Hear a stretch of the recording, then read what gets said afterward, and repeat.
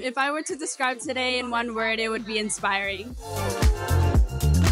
Seeing people talking about following their passions from the age of 8 and 12 and 15 and being up on this stage as women my age has just been so inspiring and really makes me want to build my platform and make a difference in the world around me. Just start somewhere, start with a sketch, start by posting your creations on social media, just start somewhere and build off of that. Everyone was really interested and engaged in learning about solutions and how they can find their own solutions for the issues that they care about. Just take the risk, because what if it all works out? It was really good to see people like me being kind of like coming into creative fields and wanting to do bigger things. I learned that I can change my career field at any time and also merge my interests into one. I'm really into jewelry making, and so I was really inspired by the collabs that they're doing with Coachtopia. If I were to describe today in 2 words, I would call it strategic delusion. Today I was most inspired by the representation of Gen Z leadership that we saw today. It really goes to show the change that's happening in the world. My final goal for my blueprint is to make sure that youth in Japan are feeling innovative, feeling creative, and making sure that their voices and their really great ideas are being heard by policymakers,